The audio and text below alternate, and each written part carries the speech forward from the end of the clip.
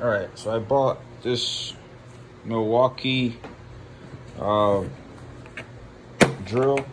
at Home Depot, 179 bucks. With taxes, it came out a little bit more. If you're in the military, you get $25 off or something like that. I think I paid, I bought a plastic roll or two, so it just came up with 8 bucks. Anyways, but it comes with the drill. It's a is it M18, I think it is called. Let me see. It doesn't say the thing, but what is it? Right there. It's a then this, yeah, M18. This one is. I haven't tried it yet. Just bought it last night, and how I got this video because I wanted to show how easy it is to charge the batteries. So basically, what you do, let me see. So it comes with the dock. It comes with the dock, right? So once you get your battery, you got to charge it. So when you put it in, look how simple this is. Put it in, that's it,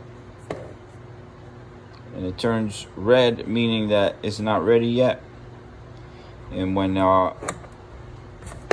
it's completely charged, it's gonna turn green.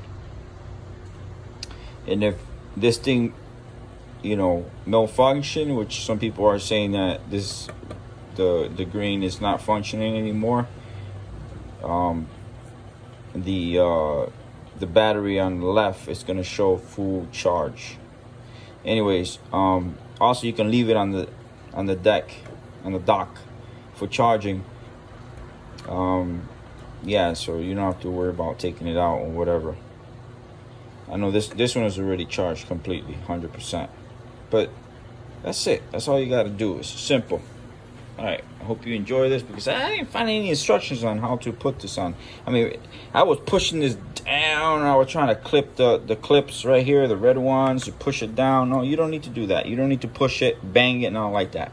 Just put it in there, and it starts charging. I tried doing it. I tried pushing it real hard, and it felt like it clicked in there or something. But it was not charging for some reason when I pushed it in real good. Pushed it real hard too. But just put it in there, and that's it. Just slide it in there, bam. That's it. It's gonna make contact.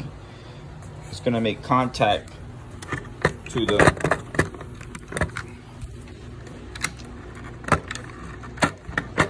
It's gonna make contact to those prongs there. Once you put it in, that's it.